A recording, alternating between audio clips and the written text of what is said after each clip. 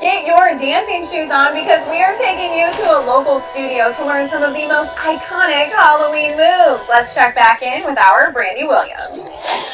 I had been at an audition and a gig for the Emmy Awards, which the choreographer Michael Peters was doing, and I met him through that job.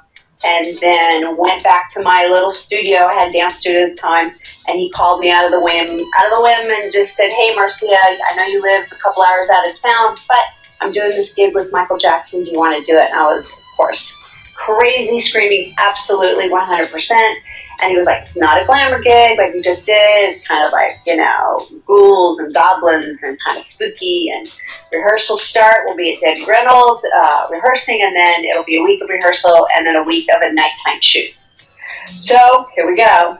Walk into the studio. Michael Jackson's already there, just in awe of the fact that he's in the room, and he's a big spirit. Like, he was moving around, or he was laughing and giggling, and just an extremely sweet soul. When doing the choreography, what do we have to know? Give us a little tip, because we all want to do it. We want to perform it like you. Probably you're not going to like it, but we're going to try. So what do we need to focus on doing it?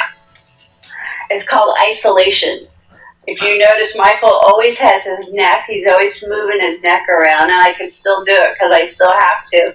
So, and there's a lot of isolations. It's like your rib cage and your shoulders, and you've got to be able to separate parts of your body. It's tricky. It's tricky.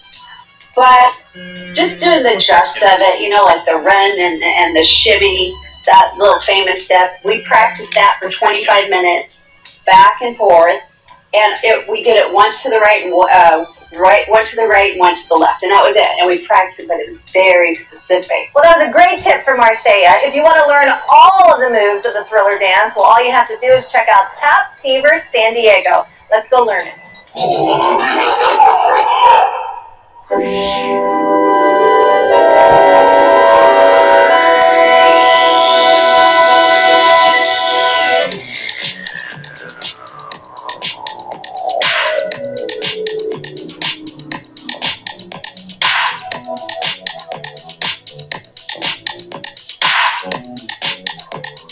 So first, tell us all about this place. Tap Fever Studios is a nonprofit. We're a 501c3. In many ways, we're very similar to a standard dance studio: tap, jazz, ballet, contemporary, hip-hop, Afro, musical. But what makes us a little bit different is we have a lot of programs for dancers with disabilities. So our whole goal is to make sure we can provide opportunities to anybody who wants to dance.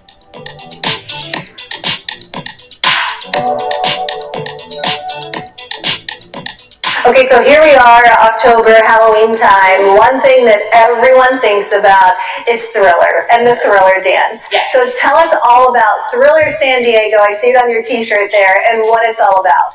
Thriller San Diego, I became involved with the group about 6 years ago, and you know, Halloween time, I figured, oh well, let's do the Thriller dance just for fun. And I posted it online, and somebody that had been doing this version of the Thriller dance contacted me, Christopher, and was like, "Hey, are you doing the Thrill the World version?" And I was like, "The what?" So learning about it is actually so awesome. A lady named Inez created this years ago with the goal of it being breaking a world record for the most people around the world doing the exact same version of the Thriller dance at the exact same time. And she did it, and it was so successful that people have continued it year after year. It's a lot of fun. I mean, everybody's familiar with Michael Jackson's Thriller. When it first came out, I remember sitting there with like my parents watching it on TV, and we were all just, our jaws dropped. And I always thought that would be fun to do that. And once you start doing it, you realize it is fun to do that. Yeah, it's for anybody, any age. You can't not have fun doing it.